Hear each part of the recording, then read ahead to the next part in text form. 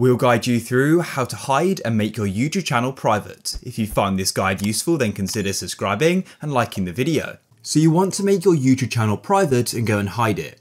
First of all, go to the top right and click on your profile icon. Make sure you've got the correct channel selected. If you haven't, click on switch account and then click on YouTube Studio. Now all you need to do is go to the bottom left of the YouTube Studio and go and click on settings like so. Then go over to the left and click on channel, and you need to go and click on advanced settings. And at the top of the channel section, you need to select advanced settings. Now scroll down at this page here, and at the bottom here, I've got a section called channel visibility. It says when your channel is hidden, your channel videos and playlists won't be visible to viewers. You can choose to show your channel publicly again anytime.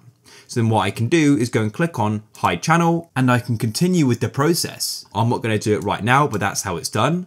And it's important to note that channel visibility is available to partners and advertisers who have this feature turned on by their partner manager or sales representative. So you may need to go and get this turned on if you don't currently have it. You can go and check out this article here as well by Google and YouTube. If you found this useful, then leave a like.